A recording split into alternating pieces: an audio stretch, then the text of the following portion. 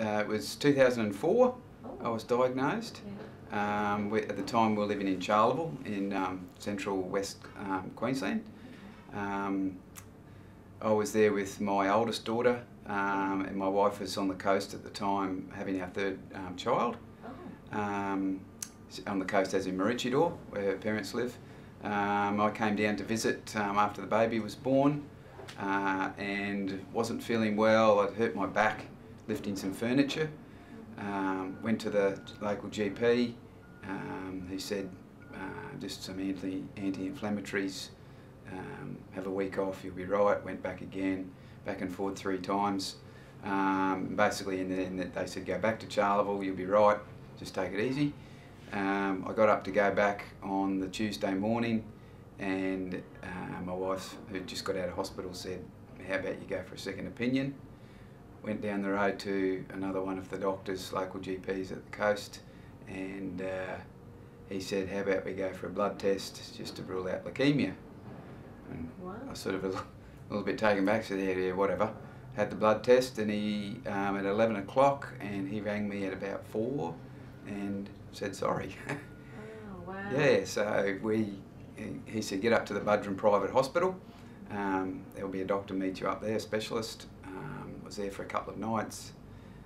He said you'll need to go to Brisbane to the Mater, and he teed it up with Doctor to come down and see him.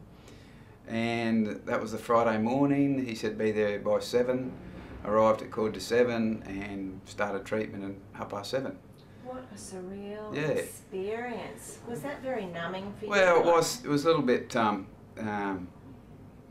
obviously great shock, because I didn't know anything about leukaemia. And the first question I asked was it the same as what Simon O'Donnell had, because that's the only person I've ever known that's had leukaemia, high profile person. Yeah. And he said no, a little bit worse than that, and we didn't sort of think too much, and yeah, just go down and have the treatment. So it was quite a sudden onset. What Yeah. type of leukemia did you have? It was acute lymphoblastic leukemia. Okay. And it was I had a high white cell count of 183, I think. Wow. Said, and there was about six platelets, 6 count on platelets.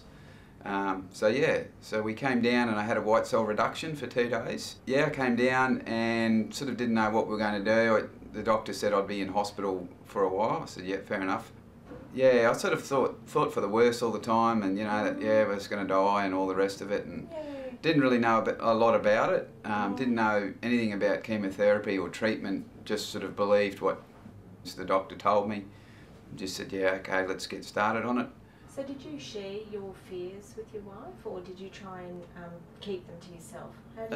We sort of didn't have a lot of time together. She rarely came to visit at the hospital. Okay. And I said, don't bother coming over, just, you know, purely through having the rest of the kids. So do you feel you might have cocooned yourself just to get yourself through it, or did you have other family? Oh no, I had other family. My brother came down, and I've got my 2 sisters here in Brisbane. And you're all close? Yeah, close, and had plenty of good friends came to visit, and it was just a matter of my wife Kelly and the kids trying to settle in down here, and her mother came down and lived here with us for the 10 months, or for the first 10 months, to help with the baby and whatnot. But she was a little bit worried too about coming over with me having chemo and the possible effect on the baby, and whether there was anything, and she didn't like to be around, you know, with a baby, other sick people, and I didn't want her sitting by my bedside for hours and hours when she could be, you know, with the kids. So yeah. So you mentioned that you that then felt that you needed a transplant. Yes, yeah. What was that process like for your siblings? And was one of them a match? No, well, what they had their blood test, whatever they do. Tissue typing. Yeah, tissue typing, and we just waited. It took a few weeks actually, I think, or initial tests and then second tests, and they weren't within QE of a match of me, and it sort of didn't question my heritage and my mother's background and whether I really was part of the family. But we sort of worked it out that my father is full blood Austrian, and being then a mixed race, he said it's hard to match and that sort of stuff. So they went out to the World Australian Register, and there wasn't anyone, and then to the World Register, and they said there wasn't anyone, that they'd pulled a wrong file on me and said there wasn't a match. So I felt a bit depressed at that stage, but by the time I'd got home from the hospital, they rung and said they actually had a match. And all I knew was she was a 47-year-old lady from America. Just tracing back, Yep. when you know, that time during not having anything on offer for transplant, Yep. that would have been a very anxious time for you. It was. I sort of didn't know the full effect of why I had to have a transplant, because I'd got into remission fairly quickly. And I said, well, I'm right, you know, I'm in remission. He said, well, probably not, you'll be right for 18 months, but you're more than likely going to relapse. Okay. And I thought, oh, well, I've got to have a transplant. Always Did you set yourself goals? Yeah, I wanted to get back to work was a big goal.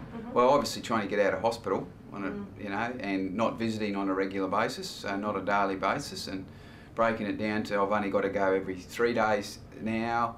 And then leaving the Leukaemia village was another big milestone, and actually moving to Maroochydore into our house. Yeah. So that was a good milestone, but scary, because you're so used to the routines of the hospital and the comfort almost of hospital and security. Were you a little bit depressed? Oh, absolutely, yeah.